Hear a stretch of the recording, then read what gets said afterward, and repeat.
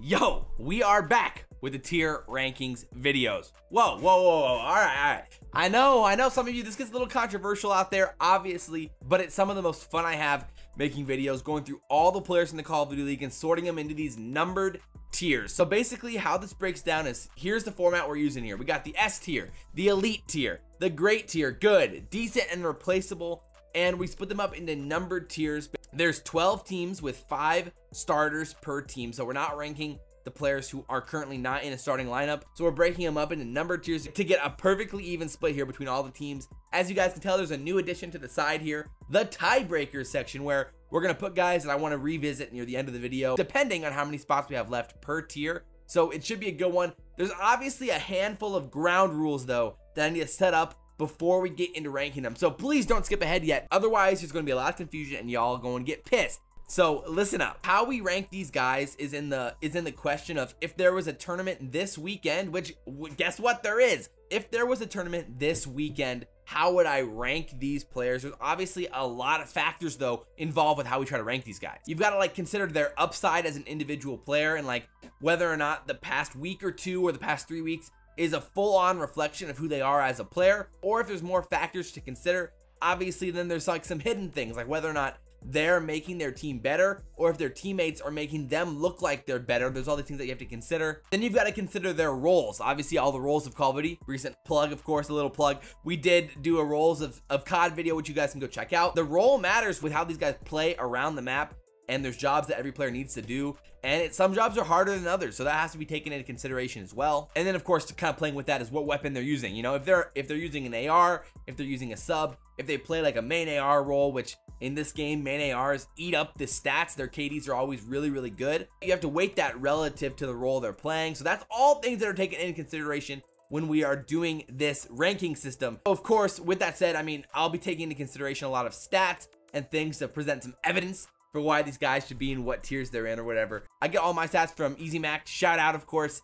He's the man who puts together some awesome spreadsheets and really good, valuable stuff for competitive COD. My favorite stats in Hardpoint and in Dom, so in Respawn, is the true engagement success rate, which is basically what percentage of your engagements turns into either a kill or an assist. It just shows how effective you are at getting kills and helping your teammates get kills around the maps, and it definitely correlates to some of the best players in the league. And then in S&D, I think the opening duo win percentages are really interesting. Obviously, you got to consider like what weapons these guys are using, like the snipers. It's kind of skewed towards snipers because they have an advantage in those things, but overall, there's some really valuable stats that you can go check out. Obviously, KD is always highlighted, but KD does not mean everything or even that much at all, especially in this game with Modern Warfare, where basically every team needs that submachine gun guy to just fly into the hill, to play entry and give up his life for his teammates. And so there's a lot of things to consider. So now that we finally have this good foundation for heading in to these tier rankings videos versus like all the past ones, let's get right into it. Let's go. Alrighty, so let's start in the bottom left corner here and work our way over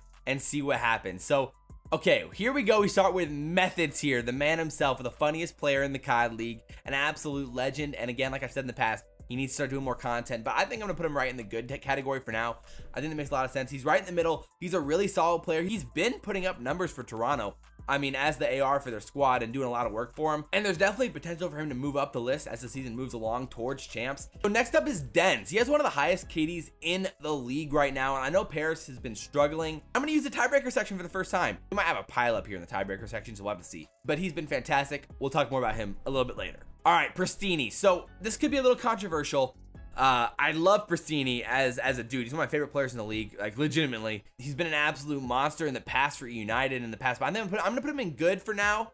I think that makes sense for where he's at right now as a player. Obviously, statistically, he's one of the fastest players in the league. He gets into a lot of engagements and really turns up the pressure for the Huntsman. But when it comes to the role that he's playing, there's definitely guys that are doing a little bit better than him right now.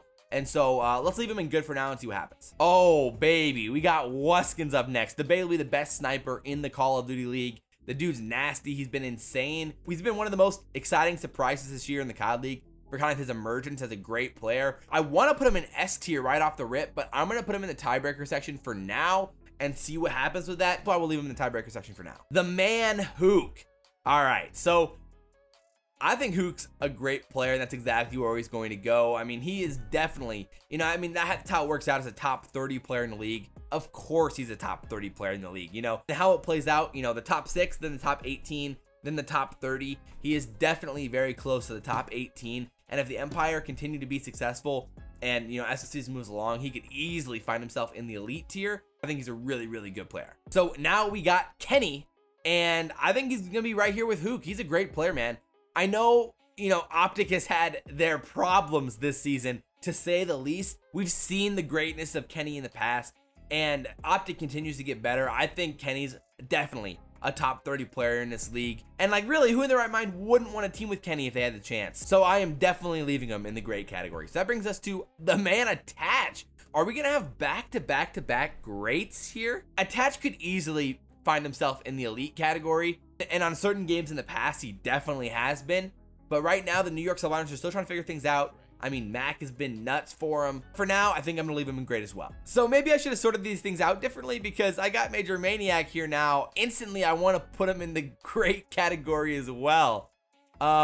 Maybe we'll have to change things up depending on what ends up happening the rest of this rankings. I mean, when it comes to FaZe, it's hard to put anybody on their team lower than great. I mean, statistically, Major Maniac, I mean, KD wise, a 1.11 on the season. That's fantastic. He's been an elite S&D player on the year, and he has one of the best true engagement success rates in the league. I think there's an argument for him to be in the elite category, but I think for now, based off the other people that we already have in the great category, I'm going to leave him there. Zero's been good this year, man. I mean, obviously, it started off rough with the New York Subliners, but now after debuting with London, I definitely think Zero's a good player in this league. It'd be a shame to put him lower than that at this point, so I'm gonna leave him in good for sure. So now we've got Havoc, and before this weekend, if I would have made this video last week, I probably would have put him in the decent category, but the Mutineers just won another tournament, and it's how do you not put him in at least the good category after they're coming off what is his second tournament win of the year. Overall, he played solid in the tournament, so I know it's a little bit of recency bias, I guess, what you could say, but I think the Mutineers are in good shape moving forward. And Havoc coming off of, you know, Gen G last year, where he was on like a top 4 team year long. Basically impossible not to put Havoc in at least the good category at this point after another win this weekend. A Sim is up next, and this is a tough one because the Rokkr are in like a tough spot right now as a team. A Sim, you know, because of his stats, would be the easy one to blame. I mean, I think I'm going to put him in the decent category. I've talked about in the podcast before where I do believe a Sim helps their team quite a bit, but I do think that other players in the league could do it even better. And so for now, I'm going to put him in the decent category. Maybe there's a world where I can move him up if we have enough spots in the good category. But I mean, just like glancing down here, I mean, I feel like it's going to be pretty packed here inside the good category. So I'm going to leave him in decent, I think, for now. And we now got our first, obviously, S tier player. Cellium is nuts, man. This dude is insane. We saw the emergence of him last year in Black Ops 4 on FaZe Black with a Sim, actually. All that Cellium does for this team is absolutely insane. He has a 1.21 KD on the year, which is ridiculous. The best true engagement success rate on FaZe and one of the best in the league. And overall, S&D's been good. Dom's been good. He's an elite player for sure inside the top 6. So now we've got Kismet, and man, I might have to put him down in replaceable. At the beginning of the year, dude, he started off so good. So good. I was like, yo, Kismet, he's nasty at the beginning of the year, but since moving to online, Paris has really been struggling, and Kismet especially has been struggling. I wouldn't have a problem with somebody putting him in the decent category, and maybe some people will have a problem with me putting him in the replaceable category, which I could understand. How about we move him into tiebreakers for now, since he's the first one in the replaceable category, and we can see where he ends up. Next up, we got the man Silly. Oh, baby. Again, Rokkr, man, they've been highlighted by GodRx, Alex, and Assault. I'm gonna put him in the good category. I mean, when you look at the other faces in this category, I think it makes sense for where they're at. So I'm feeling pretty good about that as a whole. We've got one of the GOATs of Call of Duty up next, Formal. Huntsman, Formal. I know a lot of you out there would love for me to put him in S tier, but we have to be honest with ourselves. He is not an S tier player this year at this point. He has been nice, especially when the Huntsman won Seattle. Formal was nasty that event, but the problem is he's been really inconsistent this year. And then, of course, in this last event, the Huntsmen, they struggled, man. And so playing the main AR role and like only having like a 1.08 KD on the season, I do believe he's an elite tier player for sure. And so that's where we'll put him. Well, we've got an interesting one here, boys and girls, ladies and gentlemen. We got Shotzzy. And I mean, the past few tournaments, he has been absolutely insane. Insane. I feel like there's no way you can't put him in the elite category at this point. I mean, for Dallas having the success they've had, of course, came up a little bit short here in the Minnesota event, but Shotzzy, regardless, was putting up stats the whole weekend. We've only seen a steady increase in skill from Shotzzy, and I do not think we've hit his ceiling yet. Elite just makes too much sense for Shotzzy at this point. We've got Metals up next, and this is a tough one as well, kind of in the same boat as like Kismet, I feel like, where like he might be replaceable, but I'm honestly not sure where we're at with everybody else yet. So I'm going to put him in the tiebreakers for now, but he's either going to end up in decent or replaceable. We'll talk about him later. Saints, which has been a surprise to be sure for the LA Gorillas. I think I'm going to put him in the decent category right off the rip here. At this point, I don't think you can really make the argument that he's good yet. I mean, that would just be way too much of an overreaction based off how the rest of the season went. Of course, he got benched earlier on, or benched himself. That was a whole weird situation in itself, but Gorillas came out and they showed up and performed in Minnesota, and so it's only fair to put him in decent category at this point. Saints, man, ILLeY is a tough one. He's up next here. I think some people will put him in elite, some people will put him in great, some people will put him in good. I'm definitely between great and good though. I might put him in the tiebreakers category for now. You know, he's had his struggles this season to get acclimated to the scene in Respawn. He's been okay, solid, good, you know, as a whole, hovering around a 1 KD. So I would expect he ends up in great for us, but I'm gonna leave him in the tiebreakers for now and see who else ends up in that area. Oh baby, Fero. Okay, this is gonna be tough again, man. All right, so of course this might come off as like an overreaction or you know, recency bias, but I truly do think Fero is nuts at this game. I think he's really, really good at this game. I'm going to put him in the elite category. I know some people are not going to be happy about that. They probably think he's a great player on the same level as Hook and Kenny and all those guys and Attach, which there's a good case for that. But in Modern Warfare, we've seen Fero be nasty at this game. And now Florida's won 2 events with Fero since he's joined the squad. I think he's a lock inside the elite category at this point, with how good he's been. He has a 1.12 KD running an SMG in this game. That's nuts. He's an elite player. So we've got his teammate Frosty up next. He's somewhere in here for sure. I think I'd put him in the good category. I'd be surprised if I brought him down to decent. I'm gonna leave him in the tiebreaker section for now and talk about him a little bit more later, but I'd expect him to be in the good category. Shawnee is up next. Oh, man. In my opinion, I think he's a lock and replaceable. That might be a little bit harsh. It might be a little bit harsh, but it's been fine, I guess. But I don't think there's much of a change there. Just in my opinion, I think he's a replaceable player. And we've got the man, Simp. Obviously, as always, we slot him right up in the S tier. Simp is definitely a top 6 player. He could easily be called the best player in Call of Duty, which in my opinion, he still is. Simp's just nuts, man. He has a 1.19 KD on the season as an SMG only, which again, the next highest is Fero, who's played significantly less games than Simp as a whole on the season. So just a ridiculous player on the map all over the place. He's of course an S tier player. Shox is up next. And yeah, he definitely is down here somewhere. I'd imagine I put him in decent. I'm gonna put him in the tiebreakers for now though, because I think there's a world where he maybe gets moved down. Maybe we'll talk about him later. Next we got Aqua. All right, so he's definitely in the middle here somewhere. I wouldn't have a problem if somebody argued that he could be in the great category, but I think you've got to put him in the good category for now and just kind of play with it there. The Gorillas, again, showed a lot of improvement. So if they keep this up, man, I think a handful of them are going to have to move up into the great categories here. For now, I'm going to leave Aqua in good. I think that feels about right. Proto. Okay, this is interesting. So, of course, Seattle made all their changes. Karma retired. They brought in Proto. And he was good, man. He was real solid for Seattle as a whole. They pushed FaZe to the brink. And then they beat the Alex-less Rokkr. With Proto, they look like a better team for sure. I kind of want to put him in the good category. I'm going to put him in the tiebreaker category for now. Because I guess there's a world where you can move him down to decent for sure. But I got to say, I was impressed with Proto. Vivid is an interesting one as well. He's definitely either in good or decent. Man, he's like a 10s god. He's so nasty in 10s, man. There's been a struggle for him at some points here on the year, playing in matches themselves. I think this might be a tiebreaker candidate as well. This is going to be a tough conversation near the end of the video here for a lot of these guys. Skies, man. Skies has been pretty much nasty for the Mutineers all year long, really. Even before Fero got there, I think he's an elite player. right up there with his teammate Fero, right next to him. Skies has been nuts with the main AR in hand most of this season, and now with Mox gone, he kind of takes that role over as a whole, and they've looked great with it. And I really do believe that Skies has been nasty and has been proving that he can be an elite player in this league. I mean, he was really good in Black Ops 4 as a whole, and he's kind of ascended now to, at least in my opinion, an elite player, a top 18 player in the league right now. We got Crimsix, the man himself.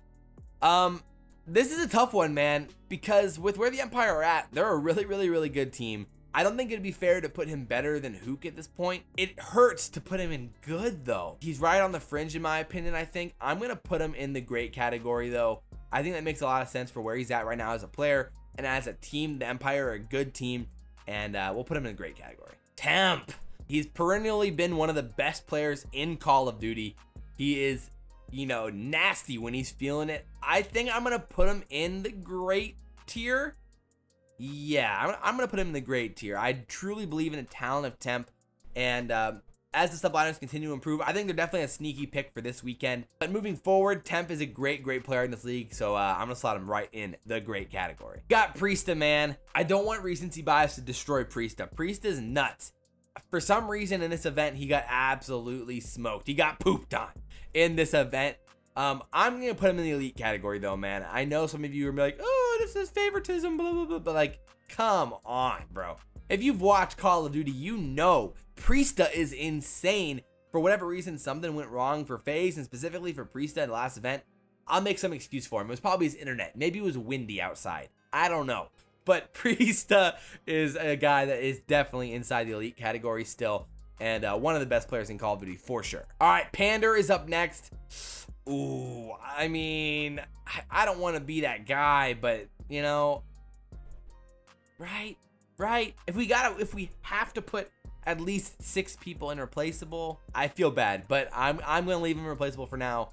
I think there's a lot of guys out there that could probably do what Pander's doing right now, and hopefully that can turn around, man. I like Pander. I want him to be a beast, but I'm not sure if he's the answer for Seattle. And Big Alec is up next, the man himself. Man, you got to put him in the elite category, right? He's been nuts. Obviously, coming off a dub for the Huntsman 2 events ago, he played fantastic. He has a 1.08 KD on the year, which for a flex is really good. Of course, you know, he does play a lot of AR on the map, especially in S&D. He's always got the AR out, so you'd expect him to have a little bit better KD than most when it comes to flexes. But you look at his stats across the board, and they're really good. Dom, hardpoint, he snipes so well in S&D. He's such a good S&D player overall as well. I think it's just an easy argument for him to be in the elite tier as a whole. Bance is up next. Man, the Toronto Ultra guys are tough to rank, man. In my opinion, I think they play together as a team. Like, they collectively, all of them individually aren't that great. Maybe Methods. I think Methods is a good player. That's a good main AR player for sure. I mean, as a collective, they play better than the sum of their parts, in my opinion. They're just a good squad, and they're really starting to figure it out right before this tournament. And then Classic had to go home, and they weren't able to scrim leading up to the tournament, so they underperformed. So in my opinion, Toronto's a sneaky pick for the rest of the season if you had to make one. I'm going to put Bance in tiebreakers section for now. Luca, next one up.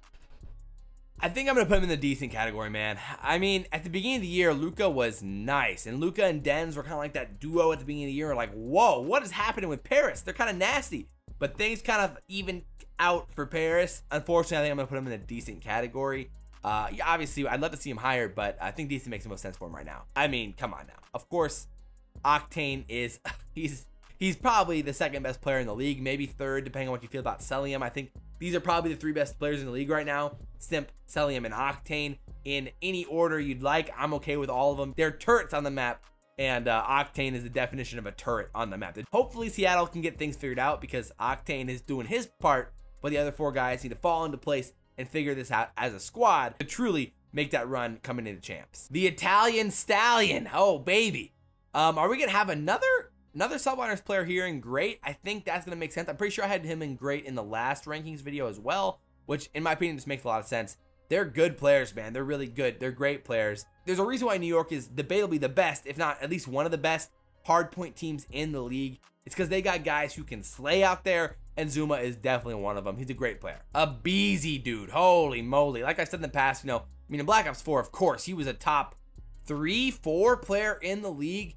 I'm going to put him in the elite category here. He's the entry player for FaZe, and in my opinion, probably the best entry player in Call of Duty. which is why you got to put him at least in the elite category. But statistically, of course, when you look at him versus like Simp or Cellium, Simp and Cellium are definitely benefiting from what Abezy does on the map and how he helps his squad. Every pro says they hate playing against Abezy because he's so annoying on the map in S&D and respawn. He's always making those crazy weird plays that are just impossible or tough to make. He's so valuable for a squad. Next we got Classic, and again, man, the ultra players, I'm struggling with where to put him. I think Classic's either in good or decent. He's been a solid player this year overall. I'm gonna put him in decent, I think, just because of how things are gonna end up working out here, it looks like, based off what we got left. I'd have no problem if somebody put him in good. Clayster is up next. I mean, I feel like if I have Crim in great, I've gotta put Clay in great, right? I have to. If Crim's in great, you gotta put Clay in great. So in my opinion, they're like a 2-for-1. Wherever you put Clay, you're gonna put Crim. Wherever you put Crim, you're gonna put Clay. So let's put them both in great and see how that feels near the end of the video. Accuracy, next guy up. I'm gonna put him in decent, man. I don't personally, I don't think he's that great of a player right now. In World War II, he was nuts. He was insane in World War II.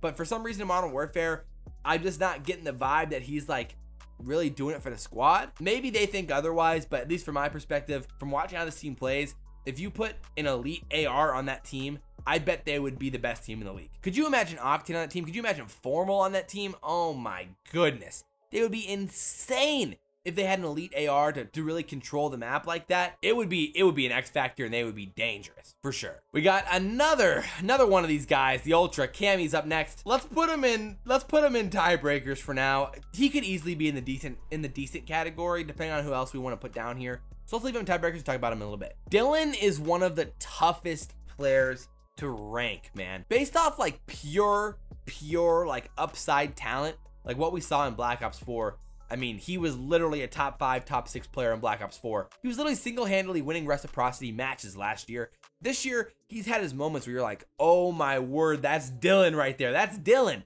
But he hasn't been able to be consistent. London has been improving for sure. It feels like Zero maybe unlocked some of that Dylan potential. But for now, I'm going to leave him in great. By the end of the year, if the Ravens start picking things up, he could easily end up in elite or it may be even S tier by the end of the year. Who knows? Dashy, Big Brucey is up next. Big Brucey. He's an elite player, right? He's an elite player. His talent is there. It is there. OpTic needs to figure out how to play as a squad consistently, and they're going to be nuts.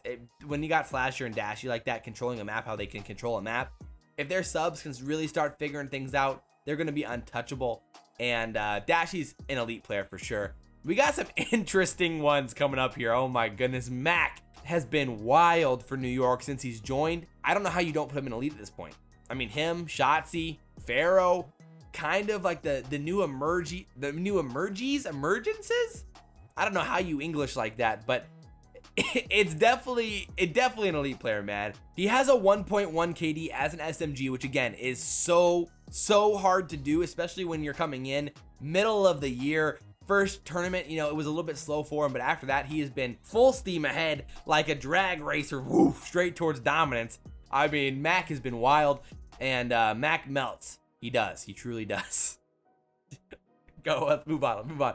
Oh my goodness, Envoy is up next, and I mean, throughout the year, statistically, like KD-wise, he doesn't have that crazy of a KD. I think he's sitting at a... One second, he is sitting at a 1.02 on the year. So yeah, nothing insane. And there's definitely a lot of guys in the elite tier that have higher KDs than him. I mean, what he does on the map to help a team, and S&D especially, I think he's an S tier player. I just truly believe that Envoy is so valuable for a team, which is why I'm gonna put him in S tier for now. But again, there's a world where he gets dethroned if some of these young guns are still frying like they're frying right now by the end of the year. Teej is up next. We need to pick up the pace here. This video is gonna last for like 3 hours. I'm gonna put him in decent.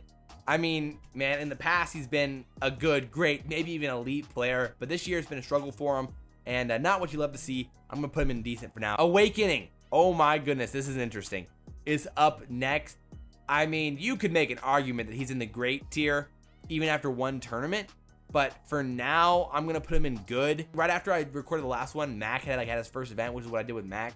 I think I'm gonna treat this the same way. I'm gonna put him in good for now. I think even after one event, he proved that he's going to be a pretty good player in this league. If he continues that, he could easily move up this list into the elite category by the end of the season for sure. Decimate. Again, these gorillas are interesting for sure. I think he's been really solid. I'm gonna put him in the decent category for now. Yeah, decent category for now, and see what happens. But again, though, he can move up for sure if the gorillas keep on performing. Now we got Apathy, another really tough one. I would love to put him in the great category. I'm gonna put him in the tiebreakers for now because he might have to move down, considering we're already getting pretty full here in the category. Assault. I think you have to put him in the great category. He's been wild. A massive reason for why the Rokkr have even had any sort of success this year is because he's been such a great main AR for him, and you gotta respect that. So Chino's up next. I mean, sorry, big money Chin, man. He's the man, dude. He's an absolute unit. But we're gonna have to put him in replaceable. I'm sorry, homie. I'm sorry. All right, Blast is up next, and he's another interesting one. You could make the argument for something here after these past few events that Blast has been insane. Again, it's online Call of Duty, so I'm gonna put him in the good category because he has definitely been in these events good for sure. And yeah, I mean, if he keeps this up, he can move up the list because he's been wild. The king of COD. Okay, I need to address you Scump fans out here. So in the last video, I didn't put him in S tier, which again, I think was the right choice. He's been good this year, but he by no means has he been a top 6 player this year. He's been a top 18 player this year, which is why I'm going to put him in the elite category, but he has not been a top 6 player this year. And if you guys think that, I'm sorry, man. I'm sorry, but it's just not true. It's not right. Like overall on the season, he's got a 0.98 KD. He has a 52.4% engagement success rate, which is in the bottom half of the league. But he's definitely been better in Dom, and his best game mode by far has been Search and Destroy. But at the end of the day, Hardpoint is the most important game mode in COD, and he's been slacking overall. But we cannot act like a guy who's been playing as long as Scump still being in the elite tier isn't insane in itself. So let's move on to GodRx here. Man, I have had him in the S tier this whole year, but these last few tournaments have been really worrying for the Rokkr. I want to believe in his talent. I'm going to put him in the tiebreakers for now, and we can talk about it here in a second. There is a conversation to be had there for sure. Alex is up next. I think he's a great player. I'm putting him right in the great category for sure. Just a unit and a reason why the Rokkr have had so much success this year. Skrapz is up next. This is a tough one. Let's put him in the tiebreakers for now. Zed has been here. I think I'm gonna put him in decent. He has definitely not been great most of this year, and deserving of decent. Slasher, he is in the argument for S tier at this point for sure. Let's put him in tiebreakers. And then we've got Slacked. I'm gonna put him in decent. All right, here we are. We made it. We made it, guys. This video's gone really long. We have a few tiebreakers left here to debate, which is going to be some of the toughest discussion. Let's start at the bottom here with some of the replaceables. I guess, look at that, guys. It kind of worked out. We have 3 guys here. We need 6.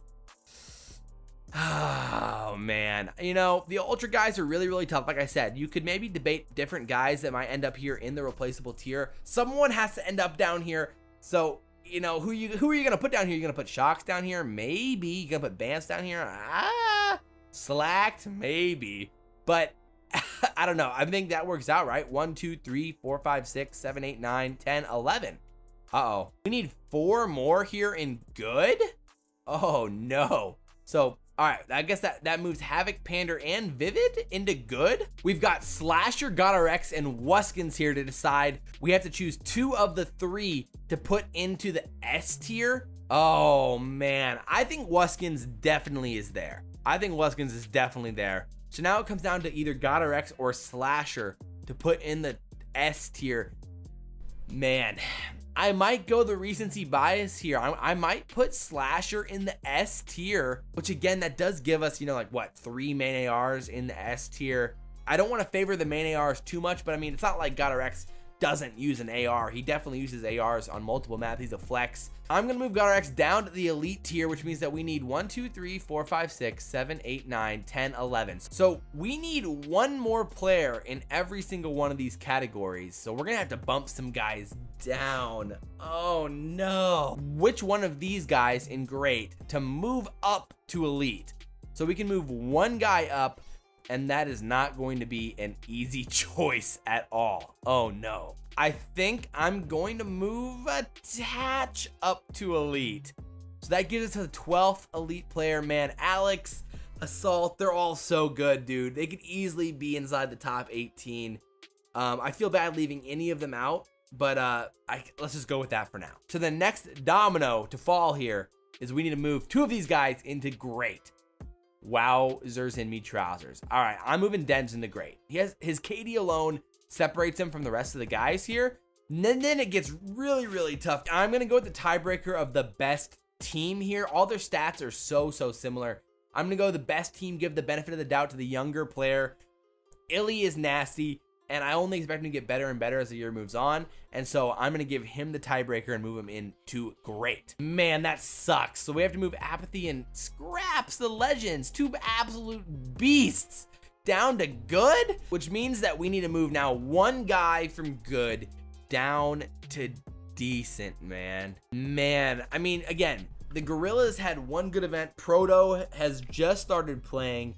Okay, so I think it's either down to Proto or Vivid for me. I like them both a lot. They have a lot of potential as young guns in the league. I'm gonna move Proto back down to Decent, man. That sucks. Easily, I'd be totally fine with him up in Good. That's gonna finish off our list here too. There it is, man. There's our list.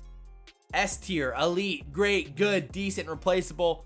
There it is. There's the end of this pain and suffering. This is a really, really long video, so I hope you guys enjoyed it, man. This was basically a podcast. If you guys enjoyed the video, like, comment, favorite, subscribe. I really do appreciate all the support. So again, I will not be doing this again until Champs, the end of Champs, after Champs.